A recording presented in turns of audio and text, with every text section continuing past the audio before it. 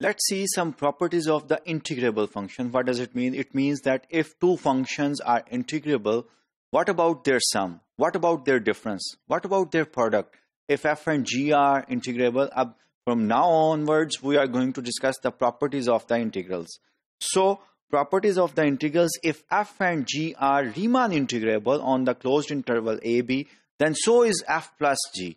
F plus g be Riemann integrable hoga, first thing. Furthermore, a to b f of f plus g ka integral equals a to b f of x plus a to b g of x. ये हम साबित करेंगे. So let's see what is the theorem, what the theorem states. If f and g are integrable on AB, then so is f plus g. So there are two parts of the theorem. The first part is I have to show that f plus g is integrable. And the second part is I have to show that this integral of f plus g in fact equals the integral of the f plus integral of the g. ये दोनों जो है ये बातें मैं prove करूंगा.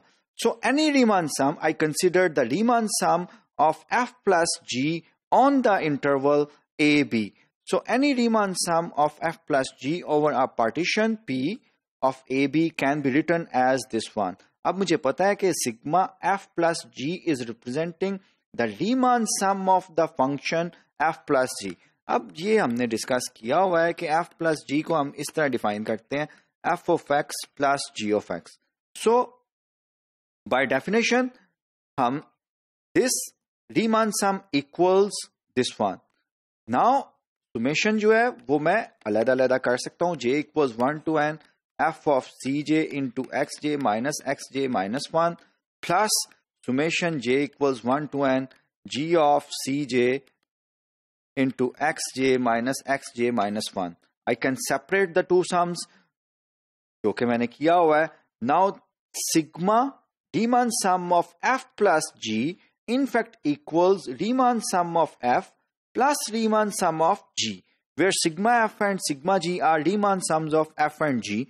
Now ये f और g जो है ये तो हमें दिए गए थे integrable. It means कि there exists for each Riemann sum sigma f, there exists minus a to b f of x dx less than epsilon, such that p norm of p less than delta. Similarly g के लिए भी जो है ये true है.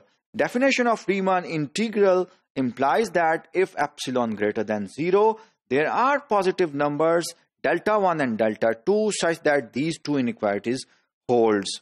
Now, if I take the partition P such that delta equals minimum of these two partitions, then I consider f plus g minus a to b f of x dx plus a to b g of x dx. इसको मैं consider करता हूं. अभी मैंने ये show किया है कि Riemann sum of f plus g equal होता है Riemann sum of f plus Riemann sum of g. So that will become Riemann sum of f minus a to b f of x dx and plus Riemann sum of g minus a to b g of x dx absolute value. Triangular inequality use की sigma f minus a to b f of x dx plus absolute value Riemann sum of g minus a to b g of x dx. अब ये inequalities जो हैं for this partition which is delta 1 और delta 2 का minimum है, that will be less than epsilon by 2 plus less than epsilon by 2 and this thing less than epsilon. So for every epsilon greater than 0, we have the partition P such that Riemann sum जो कि arbitrary हमने लिया था of f plus g minus this thing less than epsilon. It means, what does it mean? It means that the Riemann integral of the function f plus g in fact equals Riemann integral of f plus Riemann integral of g. यही हमने साबित करना.